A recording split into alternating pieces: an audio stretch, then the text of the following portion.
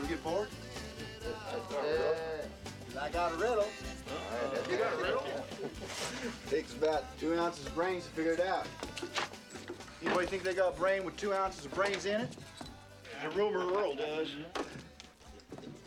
Well, for Christ's sakes, boys, come on, a little self-confidence from the players' gallery, right? We ain't talking long division. How much we got left? You want to line things up, Earl? That's a hell of an idea. So everyone puts in 20 bucks. Pot goes to whoever solves a riddle. You're gonna get the riddle, Tin Cup.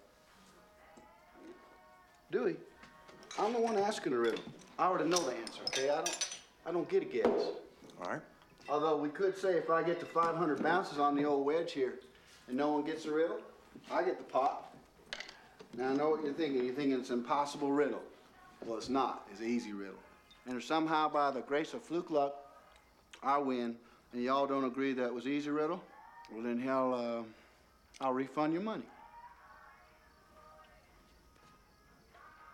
I'm in. All right. Money in the bank. All right. The money. Here we go. Come on, give it up. Now, a man's driving down the road with his son, and he gets in a crash. 2 ambulances come and take the man and his son to different hospitals, okay? Different hospitals. Son goes into the operating room, all right? The doctor looks at him and says, I can't operate on this boy. He's my son. Now, how is that possible? How is that possible?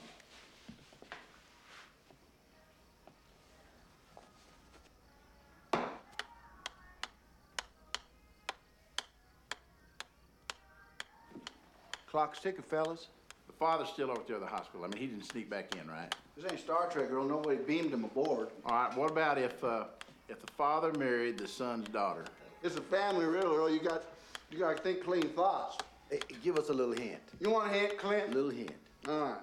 The doctor's a woman. The doctor's a woman. See, the doctor's the son's mother. Feminists pose a riddle to reveal how deeply our sexual stereotypes run. I take it you're a feminist. Ma'am, I've been called a lot of things before, never been saddled with that one. Oh.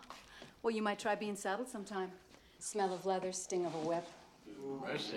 Well, I'm just a humble golf pro. Could I help you? You're Roy McAvoy, the golf pro? Mm-hmm. Oh, well, I pictured something different. I have a 7 o'clock lesson. I thought I had a Dr. Griswold. That's me. Okay.